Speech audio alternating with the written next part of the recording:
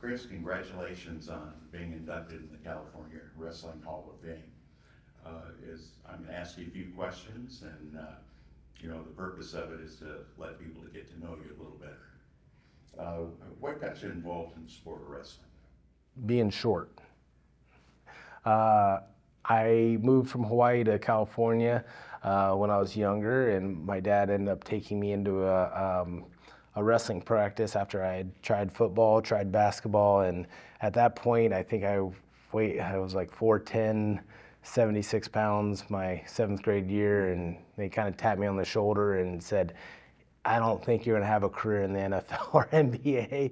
And honestly, I got to try the sport, and I wasn't very good, but there was something just about the one-on-one that just really resonated with me. And I ended up having an amazing high school coach in Kent Olson that really guided me the right way, that what I needed at that point in my life, he was there for, and the sport of wrestling was there for, to teach me about how to overcome adversity, to teach me about how to get back up, to teach me about how to fight through the hard times, fight through the tough things. And it just made an impression on me and guided me for the rest of my life, the last 3 decades. Yeah, it's amazing. He's a good man. What individual had the greatest impact in your wrestling career? That's not a fair question to ask. Asking who's had the biggest impact in my wrestling career, there's been so many people that have impacted it on so many different stages of my life.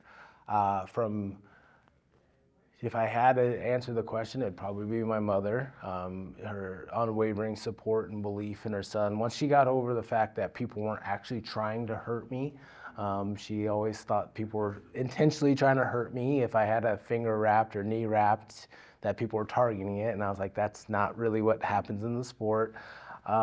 Coach Olson, who kicked me off the high school team, and a week later drove to my house and pulled me out of my mom's house in the middle of the summertime and put me in an RV with 30 other athletes for a 35-hour drive to Stillwater, Oklahoma, that ended up being a camp that changed my life, to my college coach, John Smith, who, as great as an athlete and competitor as we all know him, really figured out how to click in my head and take me to that next level.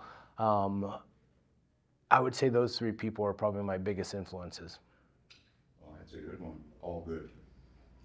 What's your most outstanding memory you have from sport of wrestling? My most outstanding, best memory that I had is probably my most emotional moment I had.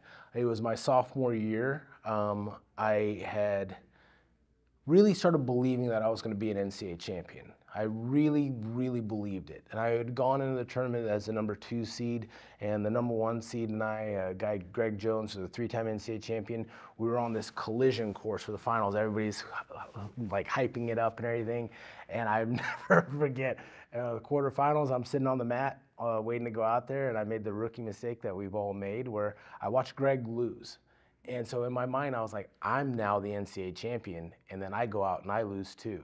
And I was just so devastated that I was at the lowest point I think I've ever been in my wrestling career, just sobbing, crying repeatedly. And I got to go out on the backside and pin 5 people in a row. And when I pinned the guy in 15 seconds for 3rd place, John gave me a hug and told me that mathematically that sealed the team championship. And that still to this day is my proudest moment, just because it was something we all had worked so hard for, and it gave me a good sense of the bigger picture, that there's always something bigger than yourself. Yeah, boy, it's a great lesson. Thanks for sharing it. I still cry.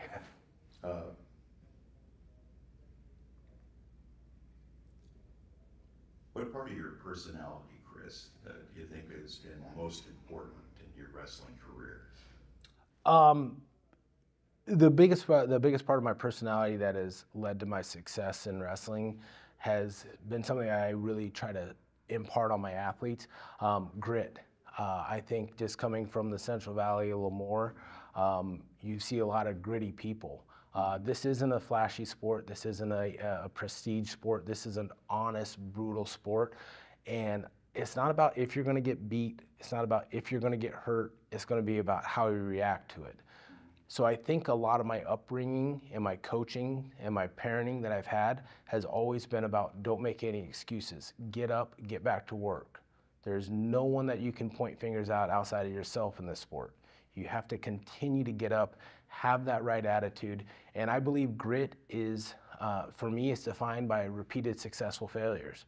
I've failed over and over in my lifetime. I probably had more losses in high school than had probably any NCAA champion in history. My freshman year, I was barely a 500 wrestler at Oklahoma State, but I never let it just keep me down. I always got back up, got a little bit of a chip on my shoulder, and I think that's why my shoulders have gotten bigger over the years, is I just always kept getting back up and grinding, knowing that this is an honest sport, if I keep working, something good's gonna come from it. Thank you. If you had the opportunity, would you do anything different in your career? I probably would have told my dad that I would have ended up being about 6'1" and 240 pounds, and that maybe I could have done football. No, I think I'm very content with my career. I think when you get to this stage and and especially being a Division I head coach, you get a different perspective because you're trying to impart wisdom and life lessons on kids. I can go to a Hall of Fame thing and keep my head up high with my accolades because I know what I put into it. I know everything that I've sacrificed. I know that it's not, at this point, you don't really think about the wins and the championships. You think about the losses. My losses still vividly haunt me. But I can sleep at night knowing that, hey, I did everything humanly possible to win. I did it the right way. And if I could do anything over again, I'd probably win more. I understand that. I'm greedy. Yeah. Well, Chris, congratulations on being inducted in the California Wrestling Hall of Fame. Thank you.